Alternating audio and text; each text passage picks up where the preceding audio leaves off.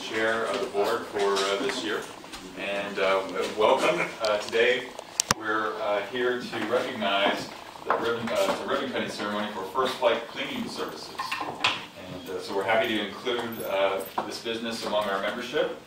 I'd like to mention first, though, that this ribbon cutting ceremony is sponsored in part by Spectrum Business, and we thank them for that support. Also, I'd like to recognize our chamber ambassadors, who are the front line of the chamber. Today we have Talmadge Davis, Pam Anderson, Lee Utoven, Gail Balance, Paula Teller, Kay Jones, and Lori Clark. So thank you all for coming today. Now I'd like to introduce you to Cheryl and Steve House and Duncan Wright. So guys, tell us about the...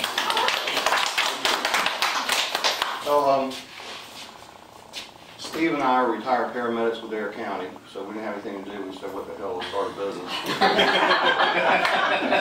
And Steve is also a fire investigator.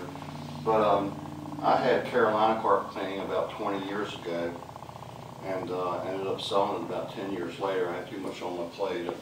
Paramedics with Dare County, and had Carolina Carpet Cleaning, Carolina Custom Putting Green, synthetic her putting green business, and I was mayor of Kill Devil Hills all at one time. We had Kokomo Joe's Crab House and Tiki Bar. I don't know if y'all remember that. It's where Bonzers is now. So something had to go.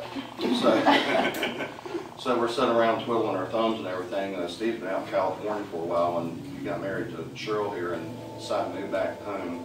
So we started First Flight, and so we've been in business for probably half a year, I guess. So we're getting ready to put a second truck online, and do tile and grout cleaning, pressure washing, synthetic turf putting, green shuffle, of course, and outdoor all-weather televisions, everything. So that's us.